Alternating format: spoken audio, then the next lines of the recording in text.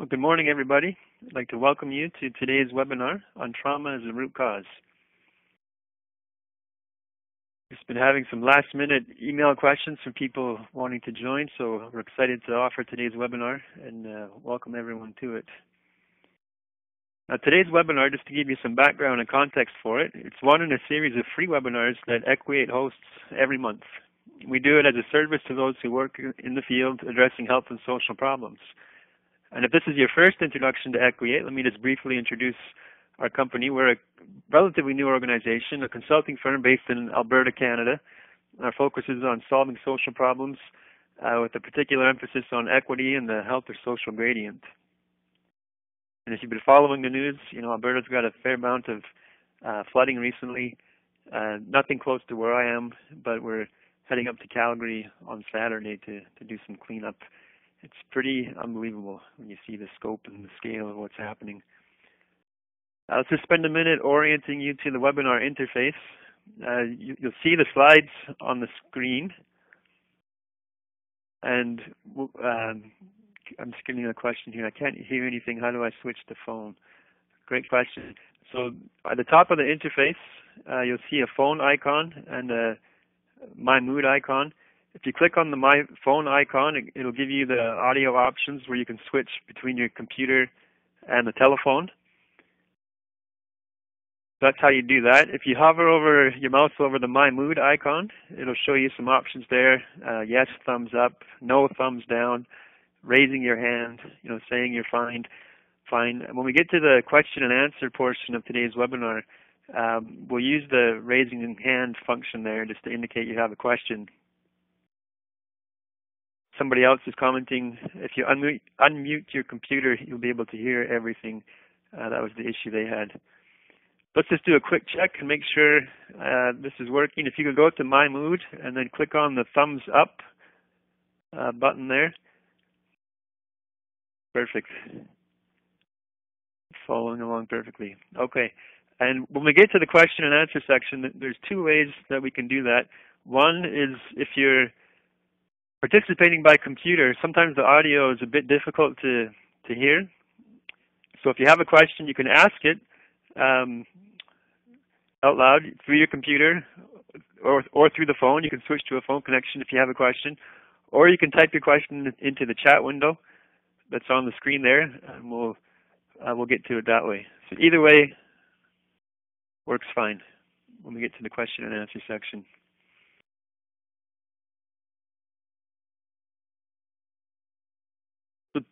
So thank you again for joining us today. I think today's webinar is a very important one. For some of you, trauma may be part of your day-to-day work.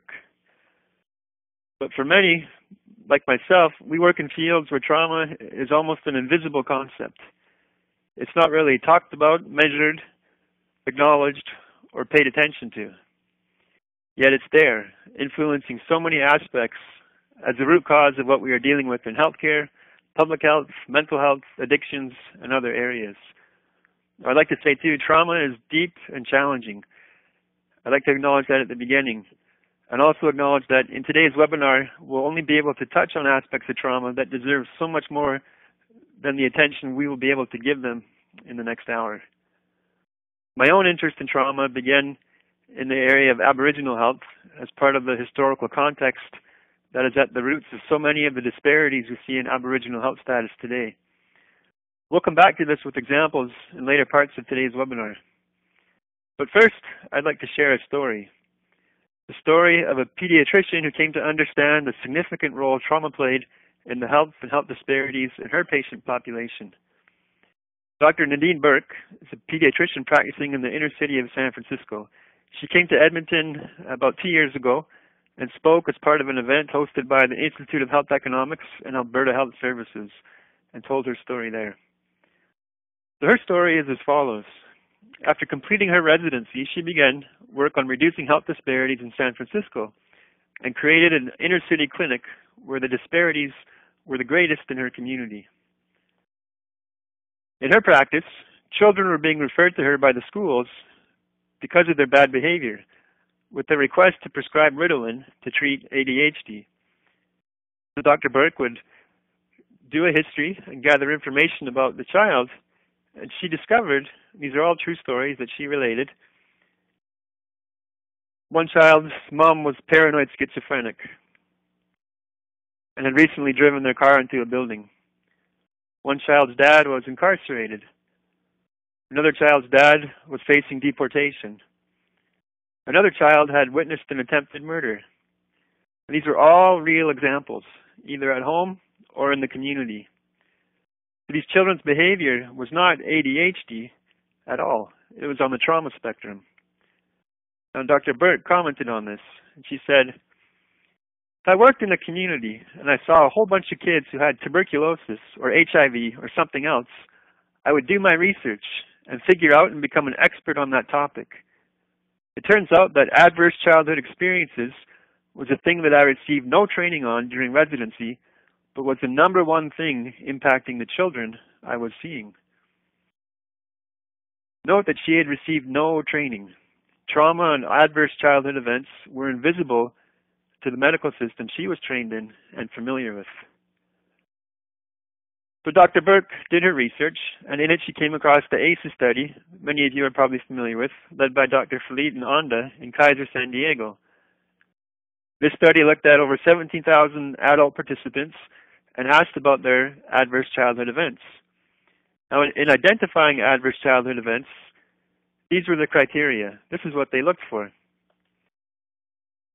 Recurrent physical abuse, recurrent emotional abuse, contact sexual abuse, an alcohol or drug abuser in the household, an incarcerated household member, someone who was chronically depressed, institutionalized, or suicidal, a mother treated violently, a house with one or no parents, or the parents divorced, or emotional or physical neglect. There were 9 criteria they looked at. These were their ACEs criteria, the adverse childhood events they were asking their adult population about. Now, in this study, they found that as the number of ACEs increased, the risk for the following health problems increased in a strong and graded fashion. And by graded, it means the more ACEs somebody had, the higher their risk for the health condition. And look at this list. Alcoholism and alcohol abuse, COPD, chronic obstructive pulmonary disease, depression, fetal death, health-related quality of life, illicit drug use, heart disease, liver disease, risk for intimate partner violence, multiple sexual partners, sexually transmitted diseases, smoking, suicide attempts, unintended pregnancies, early initiation of smoking, early initiation of sexual activity, adolescent pregnancy. The risk increased for a broad spectrum of things, risky behaviors, mental health, chronic diseases, quality of life. All across the board, ACEs were shown to increase the risk of numerous varied health conditions. Now, to make this example more concrete, they found if you had 4 or more adverse childhood experiences in comparison to someone who had 0, you were found to be 260% more likely to have chronic obstructive pulmonary disease, 240% more likely to have hepatitis, 250% more likely to have an STD, 460% more likely to have depression, 1,220% more likely to be suicidal, and 4,600% more likely to experience IV drug use. For those with 7 or more ACEs, they found a 360% increase in the risk for heart disease, which is higher, by the way, than the risk from smoking, cholesterol, or high blood pressure, which are conventionally accepted risk factors for heart disease. And our medical system, by and large, does not screen or assess for adverse childhood experiences. Dr. Burke prevalence of ACEs in her pediatric patient population, looking for evidence of trauma in the chart history they'd recorded. She found a prevalence rate of 48%. Now, when she started her clinic and her program, her public health department had told her that the number one problem for her patient population was asthma, with a prevalence of 18%. Even overweight and obesity. Here's a map here of the Canadian provinces. We can't see the data, but the rates are just high, as we know. Overweight and obesity, which is widely touted as a leading risk factor for children, And adult health today only affected 37% of her patient population. Trauma, affecting 48% of her pediatric population, was her #1 issue, and the health system wasn't set up to screen it, count it, or treat it. And, mind you, this was only major and significant traumas. They weren't even looking at moderate or mild traumas and their possible impacts. Now, Dr. Burke, telling her story, comments on this. She said, if I'm out here trying to develop something to reduce health disparities, #1, we don't even screen for this. We don't even quantify it. How can we come up with a community health intervention when we're not even assessing this currently? After doing their chart review, they found that 73% of their kids had an ACEs score of 1 or more, and 14% had a score of 4 or more. Now, knowing what they knew from the ACEs study, they knew that the 14%, they already knew their future health outcomes. And this is the group they targeted for their intervention. And what they developed was a multidisciplinary approach to treatment that could serve these kids in their difficult situation. It was multidisciplinary rounds. People from different disciplines would come and talk about a child and how they could meet their needs and their healthcare needs and their broader needs too. The protocol they developed is they screen for ACEs now when children first come to the clinic. If a child is screened and it has 4 or more ACEs, they're automatically referred to these multidisciplinary rounds. If a child has 1 to 3 ACEs but has symptoms, they refer them as well. The goal is trying to disconnect the path between ACEs and adverse health outcomes. Now, they're to be commended for their work, as are others who are addressing this issue. But the tragedy is there are too few like them. Trauma, generally speaking, is off the radar in healthcare and public health. This is becoming harder and harder to excuse the more we study it and the more we become aware of it. But it still seems to be invisible, yet in plain view. When you study the literature, trauma has been linked to early childhood development, Aboriginal well-being, poverty, sexual abuse, veterans' health, COPD, cancer, diabetes, hepatitis, overweight and obesity, sleep disturbance, and sexually transmitted infections. There's more. That's just the smallest. What this means is that if you're working on any of these issues, you may well benefit from paying attention to trauma as a possible root cause of what you are seeing, screening for it, counting it, and figuring out how to treat it. And even more insidious than its reach is that, like an infectious disease, trauma and its effects can transmit between people and even across generations. And we'll come back to that point later. So what is trauma? Dr. Judith Herman, in her seminal book on the topic, describes trauma as an affliction of the powerless, overwhelming the ordinary systems of care that give people a sense of control, connection, and meaning, generally involving threats to life or bodily integrity, or a close personal encounter with violence or death, confronting human beings with the extremities of helplessness and terror, a feeling of intense fear, helplessness, loss of control, and threat of annihilation. Dr. Herman continues, and she describes the biology that creates trauma. And as she goes through this description, I'll read the quote to you. Note the similarities between trauma and the fight or flight stress response that's been identified as key to understanding health disparities in many different contexts. So here's her quote. Traumatic events generally involve threats to life or bodily integrity or a close personal encounter with violence and death. They confront human beings with the extremities of helplessness and terror and evoke the responses of catastrophe. The common denominator of psychological trauma is a feeling of intense fear, helplessness, loss of control, and threat of annihilation.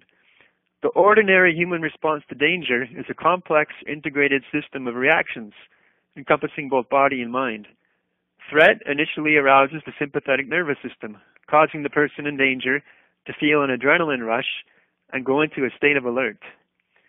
Threat also concentrates the person's attention on the immediate situation.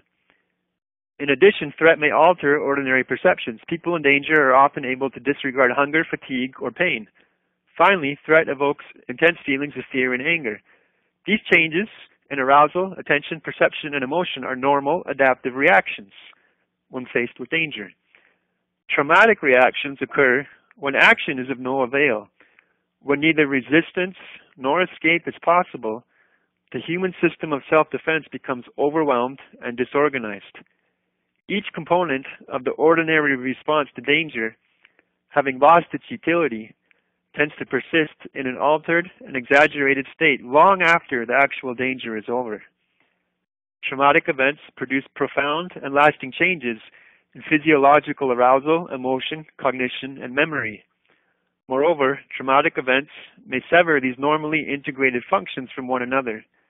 The traumatized person may experience intense emotion, but without clear memory of the event, or may remember everything in detail, but without emotion.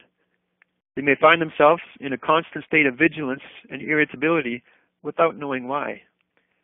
Traumatic symptoms have a tendency to become disconnected from their source and to take on a life of their own. End of quote. That's a long quote. Let's break that quote down. Let's break the definition down. First is the normal fight or flight response to danger or stress. The body's hormones kick into gear and the body is on alert. We know from health equity research that one of the reasons poverty and other conditions are so harmful to health and well-being is that this state of fight or flight becomes persistent or chronic. What is natural in response to danger or stress is unnatural and harmful when the stress never leaves and the body's systems keep firing, aging the body's organs and weakening the immune system, so that people affected in this way get more of whatever sickness is going around. It doesn't matter what it is. Now, trauma, by comparison, occurs when action in the form of resistance or escape is impossible and the human system of self-defense is overwhelmed and disorganized. Remember, the definition is the feeling of intense fear, helplessness, loss of control, and threat of annihilation. So it seems that while health and health disparities trace their causes to the stress response and its predictors, trauma is a much further extreme of that experience, where the stress response isn't just in response to life circumstances and risks, but returning to the definition, affects and is affected by threats to life or bodily integrity, or a close personal encounter with violence or death.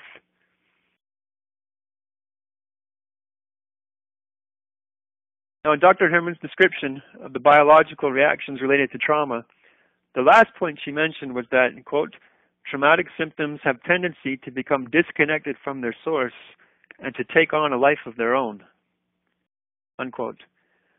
Now, this helps to create the situation where patients present with symptoms that appear to be self-contained, but in reality have at their root the experience of trauma. Remember Dr. Burke's pediatric clinic. Kids are being referred to her for behavioral symptoms that had at their root the experience of trauma. Now, unless it's screened for and counted, we won't know it's there, and we'll continue to face the challenge of chasing all of its clinical sequelae. Now, we discussed trauma and trauma as a root cause briefly. Now, let's visit trauma in a First Nations context, and then we'll turn to healing from trauma and exploring a public policy framework for trauma. Now, trauma is a particular concern in First Nations or Indigenous populations. While this isn't the only context or population where trauma is active, First Nations or Indigenous peoples have been and continue to be particularly affected by trauma and intergenerational trauma stemming from colonization in its various forms. The colonization can be characterized as a loss of control and sovereignty. Now, control of destiny is increasingly being recognized as an important concept for health and health disparities. And it ties into trauma, as we discussed earlier. It's a loss of control. In an Aboriginal context, from prior to the history of treaty making up to the present day, the loss of control over their own destiny and efforts to regain it has been a defining characteristic of this experience. A loss of control was mentioned as one of the feelings that would come through traumatic experiences, as defined earlier by Dr. Herman. The Aboriginal Healing Foundation, they've published wonderful research. One of their reports describes the relationship between control of destiny and trauma through the lens of learned helplessness. Now, summarized in this report, Learned helplessness occurs when an individual or a group perceives that his or her behavior cannot control events and that no action on his or her part will control outcomes in the future. Moreover, if the traumatic experience should endure across time, in the Aboriginal context, through 3 major periods of colonization and 400 years of epidemics, and should be applicable across settings or areas of impact, such as physical, economic, cultural, and social, then failure in the present should create generalized expectations for failure in the future. Eventually, via the learned helplessness phenomenon, the trauma enters into the psychological makeup of people. In consequence, even if a person finds himself or herself in a situation where she or he could act and react to outside forces or opportunities, she or he fails to make any attempt to do so. So the degree of control over one's destiny appears to be related to the degree of trauma experienced. Now, the idea of hope is of interest here as a possible antidote, and we include this in our discussion of what to do about trauma later in the webinar. So where did this trauma come from in the First Nations context? Let's discuss residential school as one cause. Now, in Canada, the Indian Act legally removed the rights of Aboriginal parents to their children, giving the government total control over the children's lives. For over a century, under the authority of Indian agents and enforced by the RCMP, Aboriginal children were taken from their families and incarcerated in residential schools. There was no recourse for the parents, families, or communities in this process. Now, this was a deliberately conceived course of action. Consider the words of Duncan Campbell Scott, who was the head of the Department of Indian Affairs and the founder of the residential school. This quote comes from 1920. I quote, "I want to get rid of the Indian problem.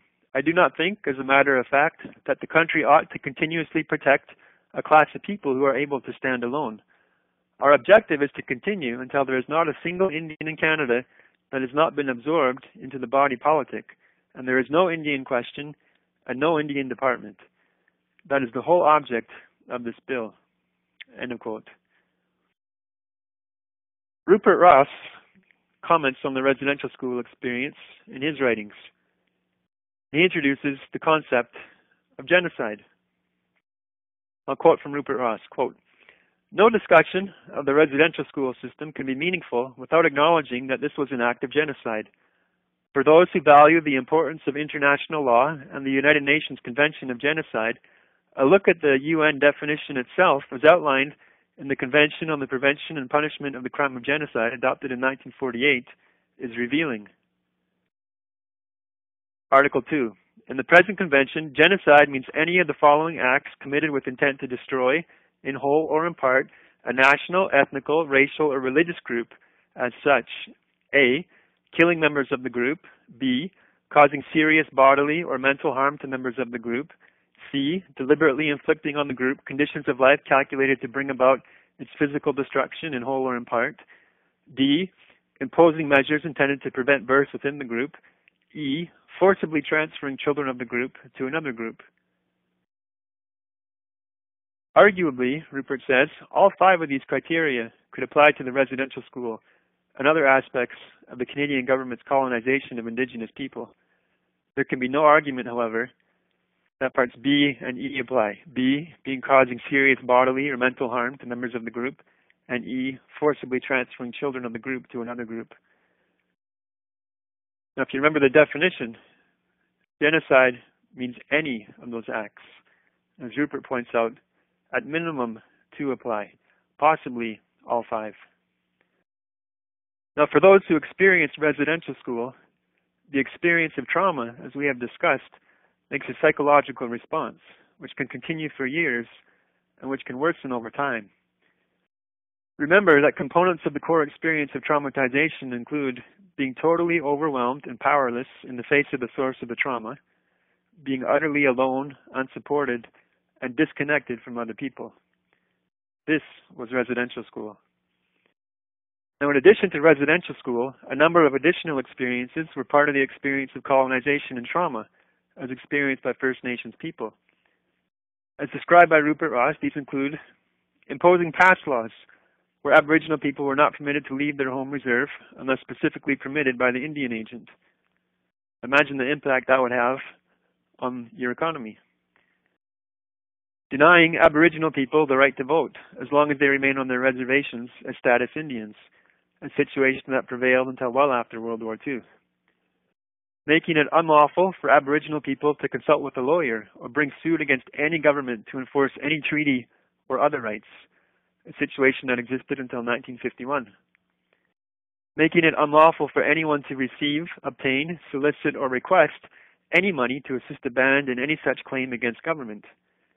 And making it punishable by jail for Aboriginal people to participate in certain traditional ceremonies. The experience of trauma through residential school and these other experiences was the direct result of public policy decisions by the Canadian government. Now, this is significant as it relates directly to our reaction to this experience. Now, Judith Herman describes the reaction to trauma. And her words are quite profound, so I'll read her quote again. She says, and I quote, "To study psychological trauma is to come face to face both with human vulnerability in the natural world and with the capacity for evil in human nature. To study psychological trauma means bearing witness to horrible events. When the events are natural disasters or acts of God, those who bear witness sympathize readily with the victim. But when the traumatic events are of human design, those who bear witness are caught in the conflict between victim and perpetrator. It is morally impossible to remain neutral in this conflict. The bystander is forced to take sides. It is very tempting to take the side of the perpetrator. All the perpetrator asks is that the bystander do nothing. The victim, on the contrary, asks the bystander to share the burden of pain." End of quote. The public policy decisions are of human design. When one's own government is the perpetrator, it creates a difficult situation. As governments seem to have the default standing of the benevolent public servant, it raises difficult questions. And acknowledging the pain, as Dr. Herman described, is sharing the burden of pain. And perhaps it's the shrinking from sharing the burden that makes conversations about colonialism and residential schools so difficult. But it does not change the reality, a reality that was the result of public policy decisions. Now, we'll return to this later as we introduce our public policy framework for healing from trauma. Just like pause here, I'm seeing some questions about if the PowerPoint will be available to have. The whole webinar is being recorded. It will be posted on our website later. So returning to trauma. Once inflicted, trauma continues. As we mentioned before, trauma is particularly insidious as it can transmit between people and across generations.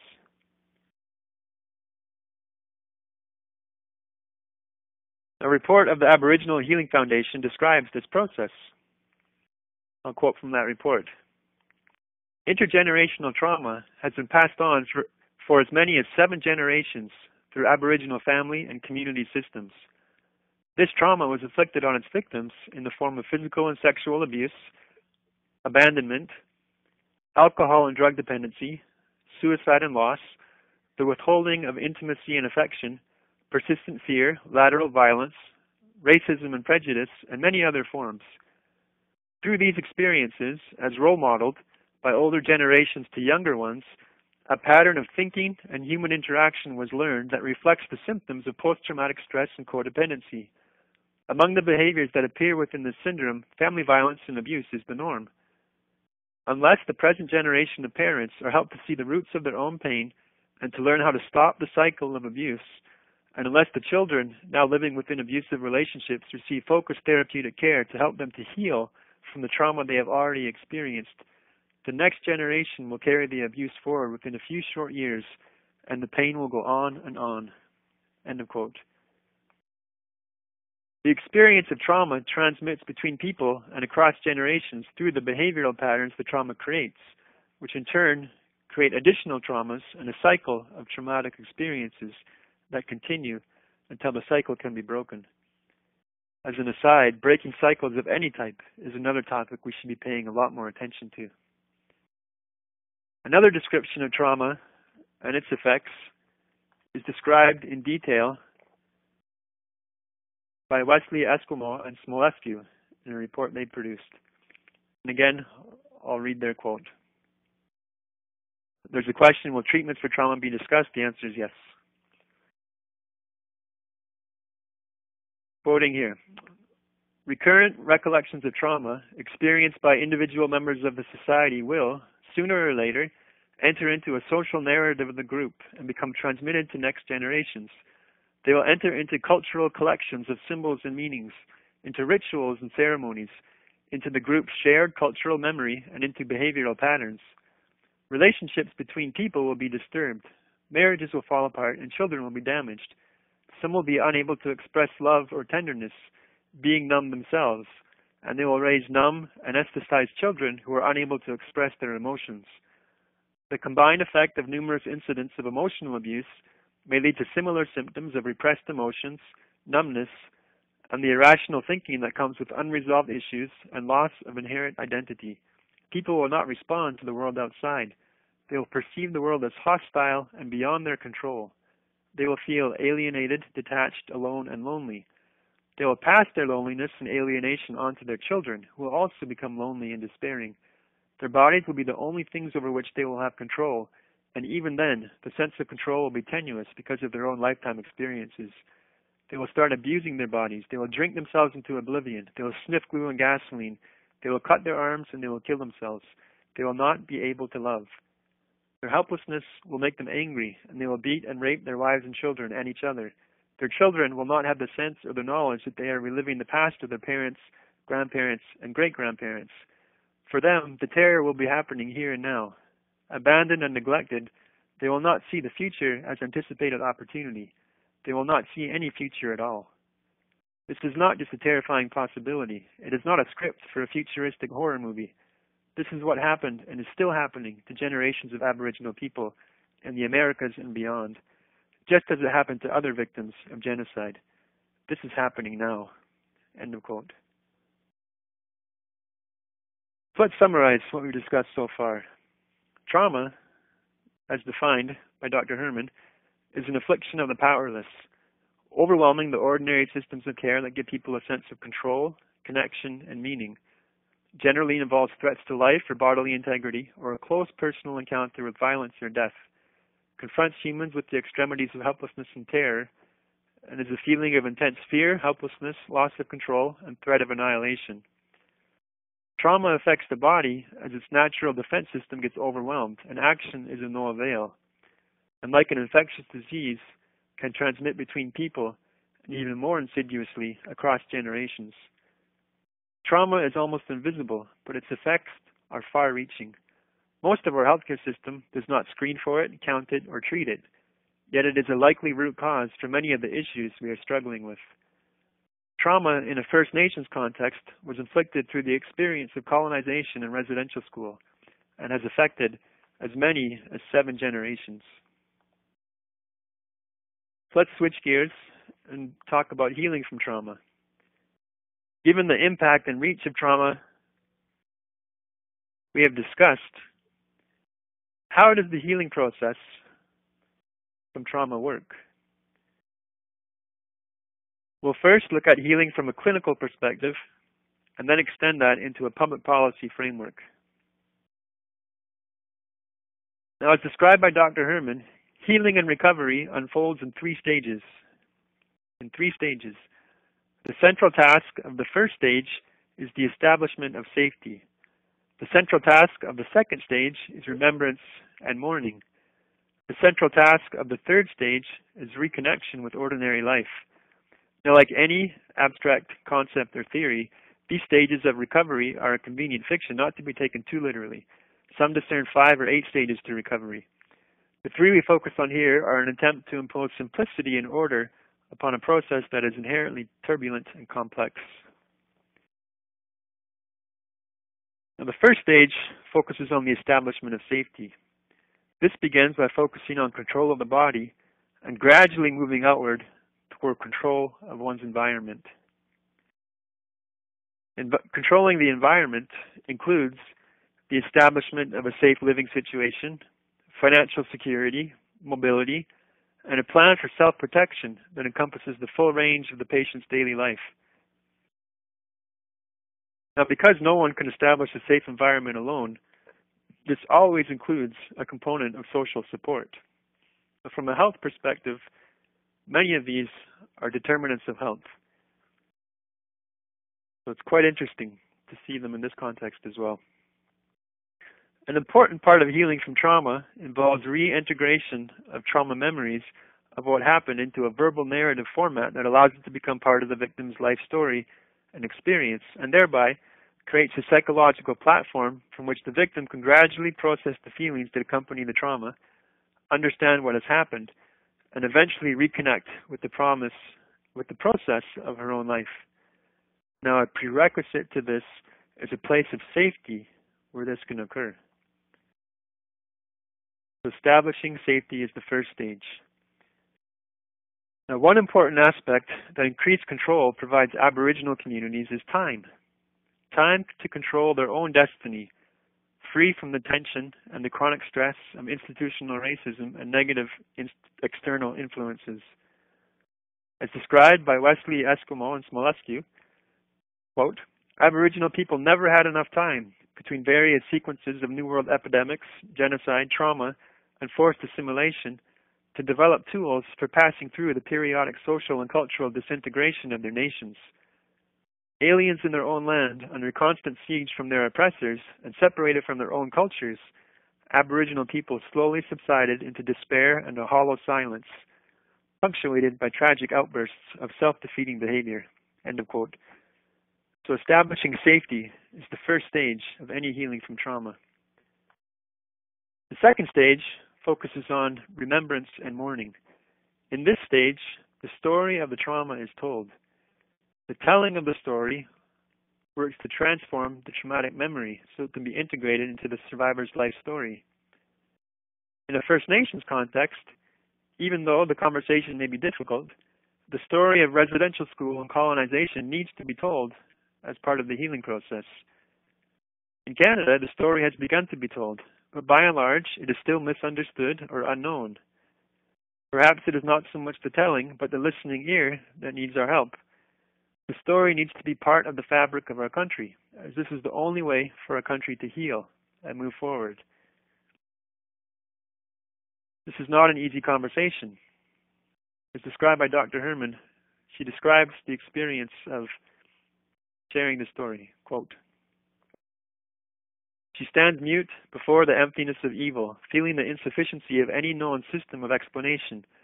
Survivors of atrocity of every age and every culture come to a point in their testimony where all questions are reduced to one, spoken more in bewilderment than in outrage. Why? The answer is beyond human understanding.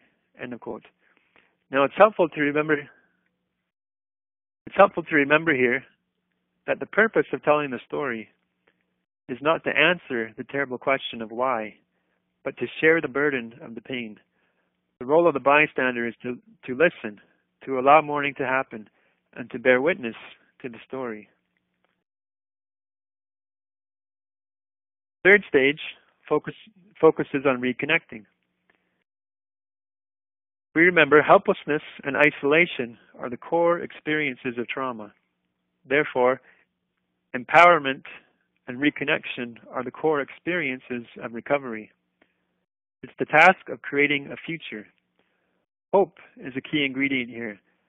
We had a webinar on hope last week whose recording is up on our website. Now, reconnecting includes developing new relationships to people and to circumstances. Some even feel a call to engage with the world.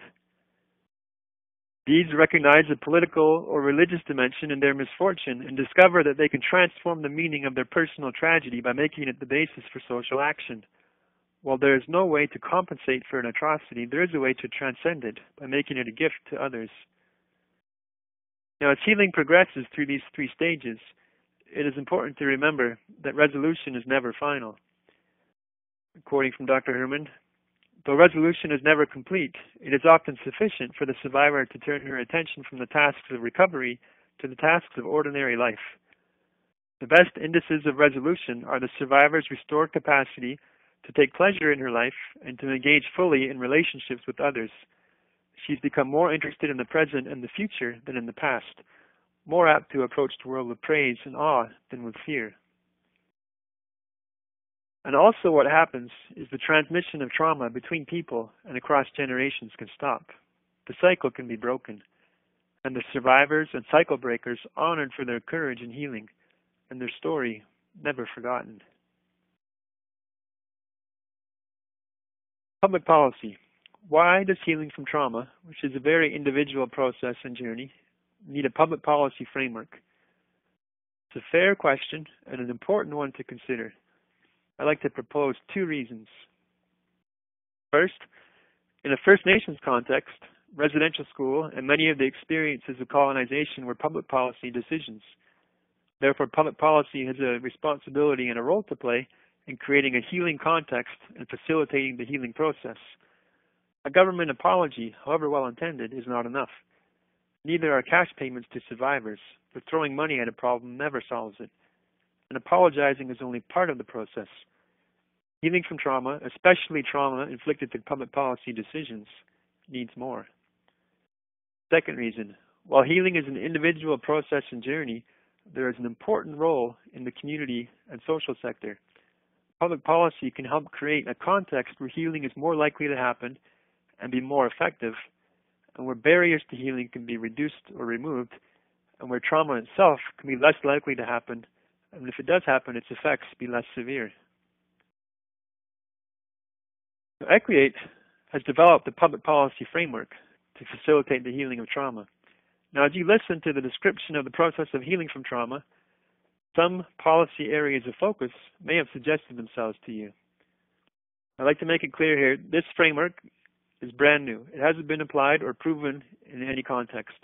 We're offering it here for the first time as a tool of possible benefit for those working to address trauma.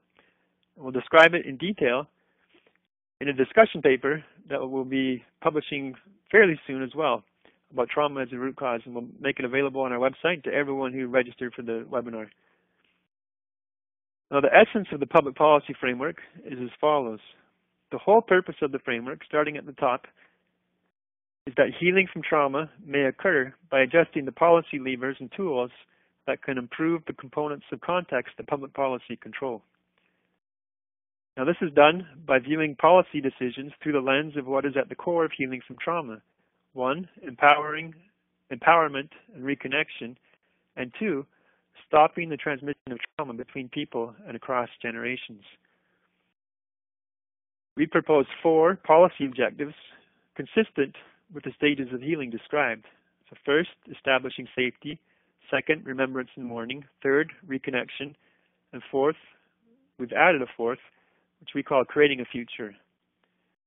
Now, each of these policy objectives has specific public policies or policy outcomes that could be considered.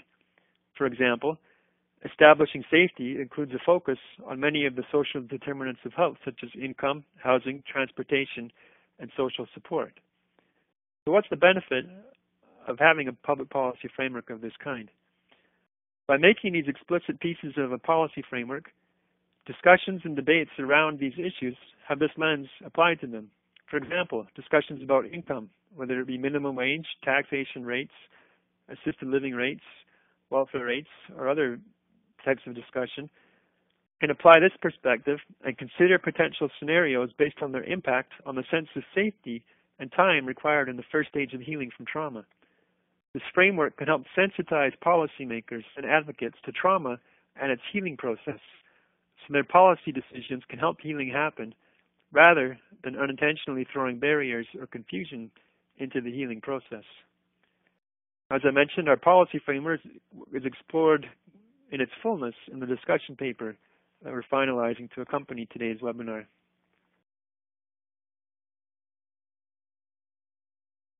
Now, as I mentioned at the beginning of this webinar, trauma is a deep and difficult topic and deserving of much more attention than what we were able to give it in a 1-hour webinar. I do hope you found what we covered interesting and are looking forward to exploring this further in your work. I'd like to take a pause now from our presentation and open for questions and discussion for much of the time we have left.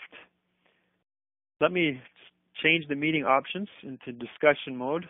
All attendees are muted and may unmute themselves by pressing *6.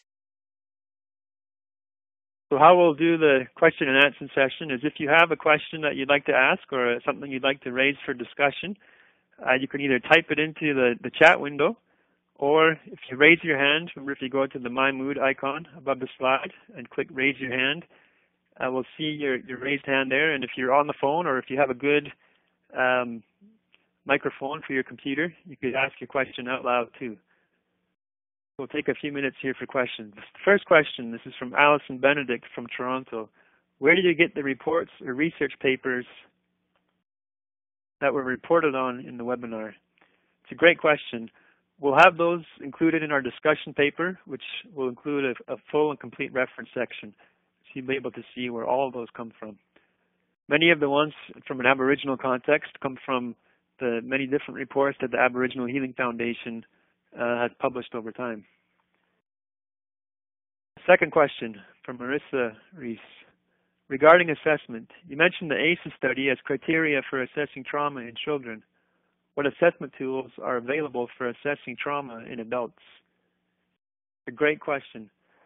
I'd like to open that one up for discussion. Does anybody have assessment tools for assessing trauma in adults that they use religiously? When I've read trauma and studied trauma, and if you have one, maybe you could type in your chat window there. When I've read trauma and studied trauma, assessment of trauma is very difficult, partly because the way trauma works is it affects your body. That disconnection that we referred to earlier, many symptoms appear disconnected from trauma, but really have trauma at their roots. So what often happens is somebody who has trauma first is treated for many of these symptoms until it becomes clear to their caregivers that something else is going on behind the scenes. So there's quite a skill to diagnosing trauma in a clinical setting. We will be exploring assessment tools in our discussion paper as well, so we'll have some commentary there. Another question from Frank Loeb from Brampton.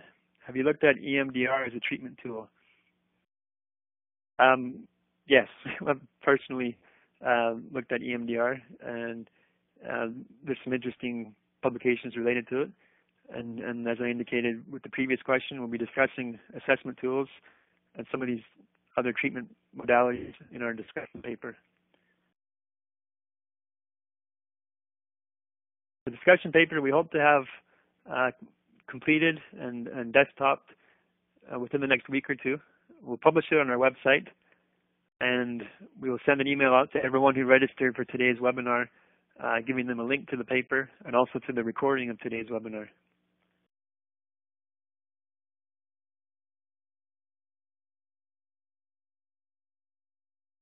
Are there any additional questions anybody would like to ask?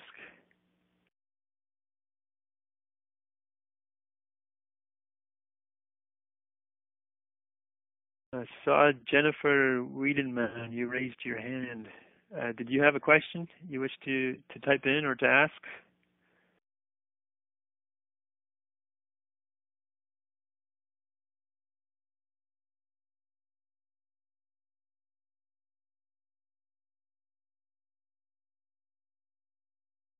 No, I didn't. I didn't mean to raise my hand. Sorry. No problem at all. Computers are funny that way. They do things sometimes. Well, again, I'd like to thank you for your questions and interest today. We'll have opportunities to explore more questions in future conversations. As I mentioned, this webinar has been recorded and will be available on our website and in our archives. I would like to mention a few things before we sign off. Here at Equiate, we have what we call our 4-hour rule. And if you're familiar with Google, Google has a 20% rule. And how their 20% rule works is they give their engineers who develop their software the freedom to focus 20% of their time on anything they want to that contributes to Google's overall mission and purpose. At Equiate, we've adopted the same principle. We call it our 4-hour rule. So what it means is in any week, we dedicate at least 4 hours to having conversations with people who work trying to address health or social problems. Now, because of these webinars, we've dedicated that 4-hour rule to follow-up conversations around these webinars. So what this means is if you found trauma to be an interesting topic or the public policy framework interesting and you'd like to explore it further, we're available, open, excited, and willing to have these conversations with you. The thing to do is my email address is there on the screen. It would be to send me an email, and then we can go ahead and book a time and have a conversation. They're completely free. It's just part of what we do and our work to help people who are working to solve health and social problems. And we also have a evaluation of today's webinar. It's a brief survey online, and I'll be sending it out to participants as well. If you don't mind taking the time to complete it, that'd be appreciated. It helps us to design our webinars and our topics in a way that is most helpful to those that participate in the webinars. So thank you again for your participation today. I look forward to future conversations with many of you about trauma as a root cause and the healing from trauma and public policy related to trauma. And I look forward also to possibly seeing you in our other webinars for those working to solve health and social problems. Again, my name is Steve Peterson with Equiate, and thank you for participating in today's webinar.